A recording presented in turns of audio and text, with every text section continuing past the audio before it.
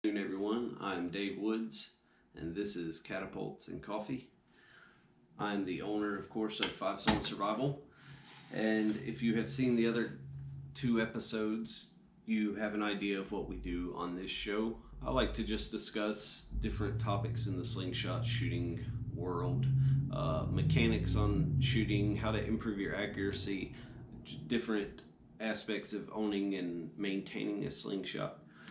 So today I'm going to show you a couple new products that I've come up with since the last episode, and then I'm going to discuss a couple little things that for your shooting that can help you dial in your accuracy and fine-tune that grouping and get you down to real small tight groups, so that if you want to go hunting you can do that, or if maybe you just want to do some fun trick shot videos, we can get you down there and get your accuracy really tight. So for starters, I'm going to show you a new product I've come up with. Last year I designed these custom ammo magnets that match slingshots. When you order a slingshot from me, you have an option to get a matching handled ammo magnet. And these have been really popular. In fact, they've been so popular that a lot of people have started copying them. So I wanted to come up with a new design, both just to have something different, and this one is more oriented for speed shooting and quick reloading. So along the same lines as the Badfish that you have seen in the other episode, so that it's a personal defense knuckle, this also is a personal defense impact tool. It's called the Guardian. And it is a open hand or open cut 2-finger impact tool, but it also has the same 2-inch neodymium magnet on there, so it holds a lot of ammo and it keeps them right there, so for easy reloading. It's right there in your hand. You just roll it off and load it in the pouch. So these are really good. I think they're going to be a hit. You can get these right now for $50. You just message me on Instagram or Facebook, and we'll pick out your color, your finish, whatever, and we'll get you one going. So that is the Guardian. That's a new product. I've also finally refined this new slingshot design. This is called the Herdsman. It's based on the old Little David catapult. Has the same exact handle shape, with a 2-inch fork gap and 7/8 fork tops. It's the same fork width as my Phoenix design, but the support area is a little more rounded, and as I said, the gap is 2 inches instead of 1 3/4, like the Phoenix. So that's the 2 newest designs I have. You can check those out on my Instagram page for the most up-to-date, most current products and listings. You'll find those on Instagram, but you can also message me on Facebook and I will get them and I'll respond. So let's get into some shooting tips for you guys and hopefully help you get your accuracy dialed in. A lot of people, when you're new to shooting, they will just kind of pick what they have learned right off the bat from whoever taught them, whether it was on a YouTube video or a friend or whatever. And typically when we teach people, we will start people with what's called a face anchor, which is when you draw, you want to find somewhere, whether it's the corner of your mouth, your nose, your ear, something where you can reference with your finger or your thumb, so that every time you draw, you know you're in the exact same place. I personally, when I draw, the end of my finger, when I'm holding the pouch, the end of my finger right there is sticking out. So I stick the end of that finger right there in the corner of my mouth. So every time when I draw, now this is when I'm using face anchor. I use all different kinds of draw lengths, but with face anchor, I draw and I put that right in the corner of my mouth, so I know it's in the exact same spot every single time, because there's a lot of variables in slingshot shooting, and that's one that you can control, and you want to do that as best as possible. so that if you have your same anchor point every single time, you have good alignment in your elbow. You want to make sure it's basically a straight line. So when you draw, you should have an imaginary line drawn straight to your target. And you can see where if I raise or lower that anchor point, it affects the shot downrange. So you're going to have to practice with that. Depending on what height you reference with your anchor point is going to change where you reference your frame on target and where your shot hits. So keep that in mind also. But play with it. If something isn't working for you, you can move your anchor point around.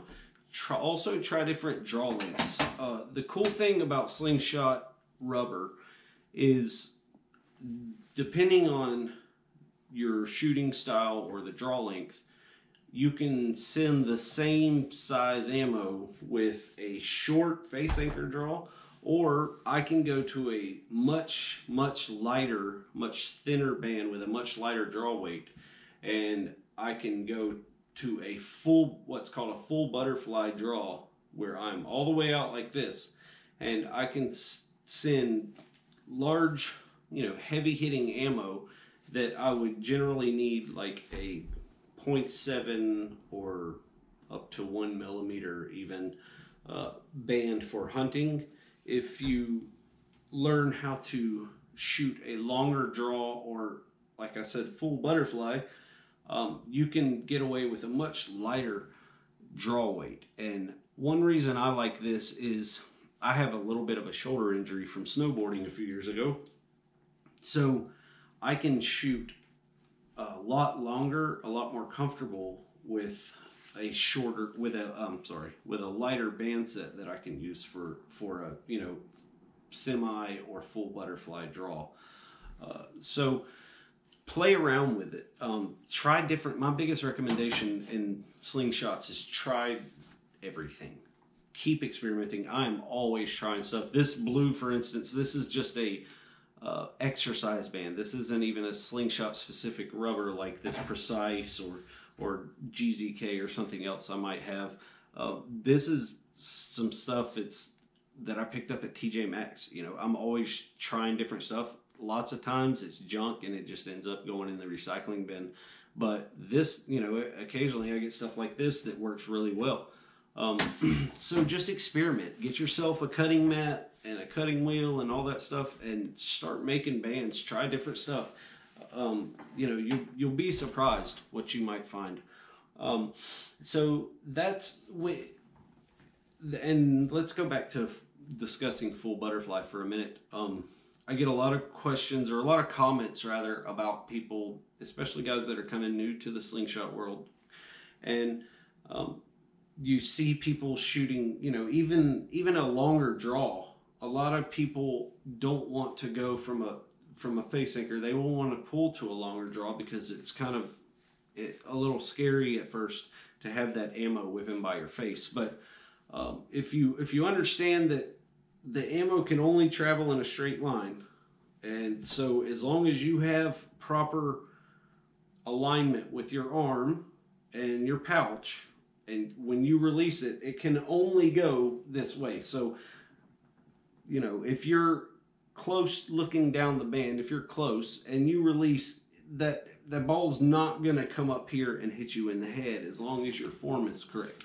So obviously I would recommend, when you first start, you want to just without ammo in it, and just stick your finger in the pouch without any ammo in there, just so that you're not pinching it, so it won't slip out, because you don't want to dry fire and mess up your bands.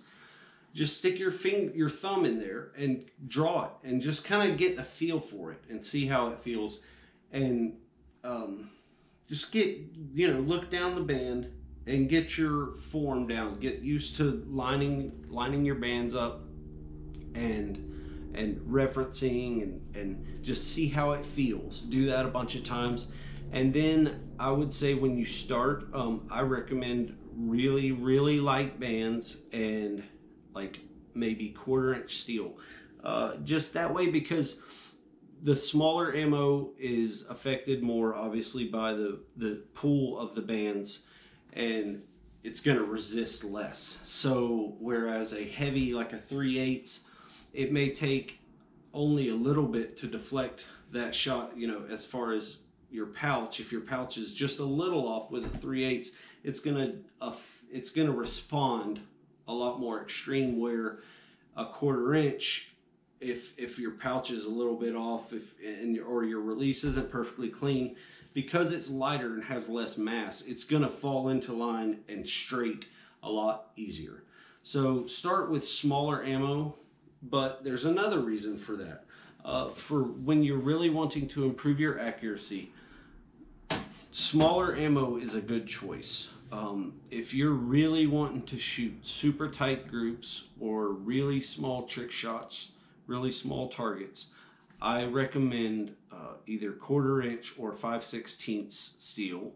The smaller ammo in a controlled environment, we're not talking about in high wind or anything like that, but in a controlled environment, smaller ammo is going to fly more consistently and make you a more accurate shooter, because a smaller projectile, and this is the same with rifles or whatever, a smaller projectile in a vacuum, obviously,